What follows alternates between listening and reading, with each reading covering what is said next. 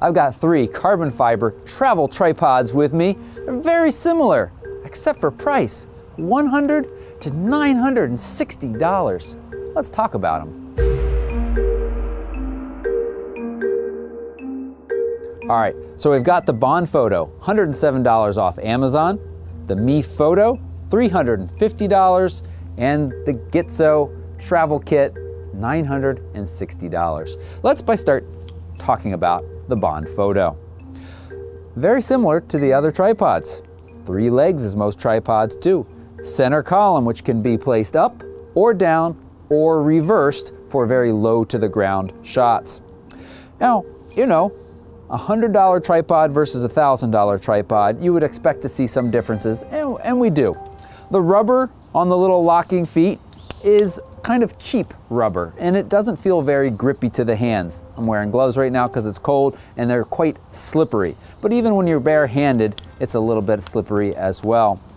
I do, however, like the locking mechanisms on this tripod to adjust the angle of the leg. It's very easy to pull out with or without a gloved hand, and it very nicely and satisfying clicks into place at its different positions. It's good.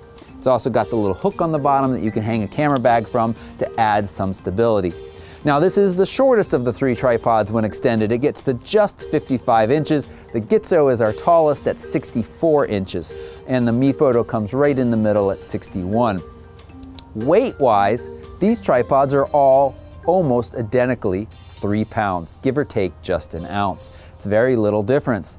But where you really start to see the difference is the heads. So this Bonfoto, I have to say I actually like the look of the head, but I don't like using it in operation. I've been working with all of these 3 tripods for about the last month now, and the Bonfoto has the most unique mechanism of a little lever lock to adjust the tension on the ball. And while again, I kind of like that idea and I like this minimalist looking design, in practice, I don't find it to work very well, and often find that the little knob sticking out as you adjust the tension is just awkward. And it doesn't give you very good feedback for the amount of tension that you're placing on the ball. Also, the pan knob. It is small and it is very plasticky feeling. So I had that complaint down here, even more so up here. This isn't a grippy knob at all, and it feels quite cheap in the hand, along with the lock for the plate up top. All 3 tripods are Arca Swiss compatible, so they all can share the same plates, with an exception when we talk about the Gitzo. So it feels quite cheap. The good news is, this is completely removable head, all 3 of them are, so you could buy a more expensive head and put it on top and it would work just fine. Overall though, for $107, I'm pretty impressed. But one of the other differences that you have to think about, it's not a visual difference, it's not a functional difference, it's when something goes wrong. These Bonfoto guys, as far as I can tell, don't even have a website. They've got Amazon, they've got a Facebook page. If something happens, one of the carbon fiber legs cracks, or one of it falls off and lost in the wilderness, as happened to me a few years ago with a MeFoto, I'm not sure how hard it would be to get that replaced, fixed, or, sent to you. Keep that in mind. But at $107, its form and function, it's pretty good. I'm going to give it a decent value. Now, talking about the MeFoto, a little bit nicer fit and finish. The legs are a little bit more rubberized. We have a nice knob with a rubber grip on it for adjusting the tension to the ball head. You'll notice, this is actually the tripod, this is mine, and the one I've been using for the most over the last 2 years. I have taped this knob right here to remind myself not to grab it. It's the overall tension for how much you need to turn the big knob. And I found that once I've put it in a place that I'm happy with, I don't need and don't want to touch it. And it's so similarly sized to the pan knob that anytime in the dark or when I'm not looking, because oftentimes the camera's on top of here and you don't see what you're working with down there so much, I would be grabbing this wrong one and trying to figure out why it wasn't working, and so that frustrated me enough. I'd like to see them drop this. And on the smaller models, they do, but on the larger models, they give it to you as an option. I don't really care for it. One thing to be careful about that though, I mentioned all of these heads are removable. I see beginners from time to time not loosening the pan enough, and as they're moving the head, they're actually unscrewing it. And then the whole thing, with your camera attached, can fall off. That's dangerous, be careful. Now, there are no safety catches in the head of this tripod or ball. There are none in the Bonfoto either. MeFoto supplies those in the plates. They're the little silver nuts sticking out there, or bolts, I think is a better term for that. And that'll keep it from sliding completely off when you loosen it. It's kind of nice to have that. One other thing that this tripod and the Bonfoto does is converts to a monopod, which honestly, I think I've used once as a selfie stick goofing around. But if you need a monopod from time to time, it's nice to have that option, and both of these convert and use their center column. Let's now talk about the Gitzo and try to figure out, is it worth hundreds and hundreds of more dollars over these two tripods? So as I said, it gets the largest of the three, up to 64 inches.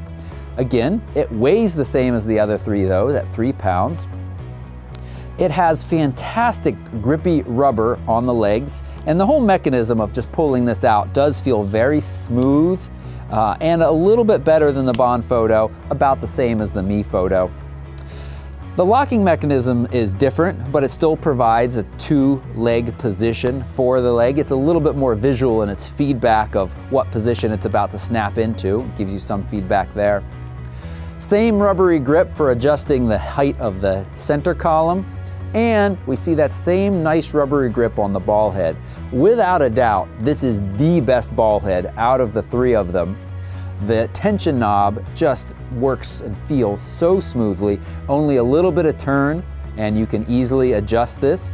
A little bit quarter turn back and you've locked it into place and it's not going to move.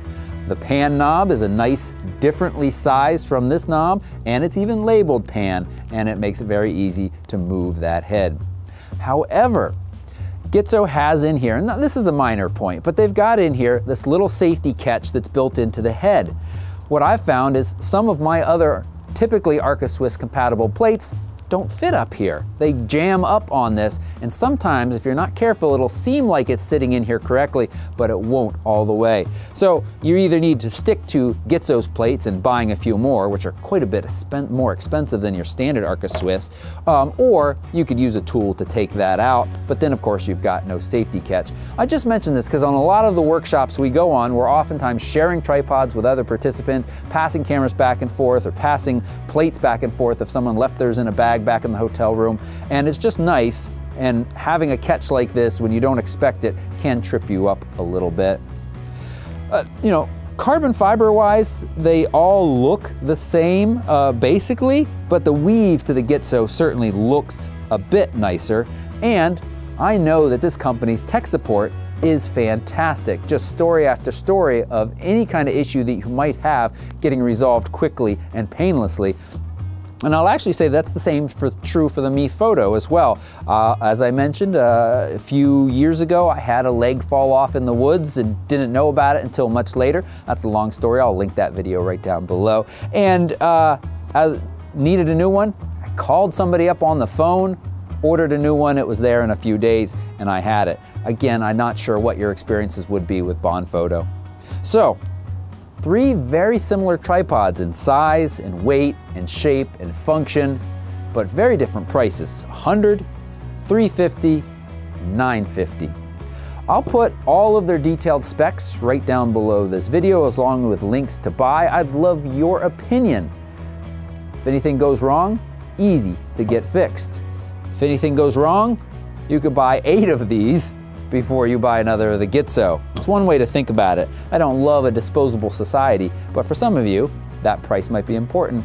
Or kind of the middle of the road, decent support, a lot that I love about it, except for that extra little bit on the ball head there. I'd love to know which tripod is most interesting to you, or is there another tripod that's your favorite? Thanks so much for watching. Don't forget to hit that thumbs up and subscribe button. Bye-bye.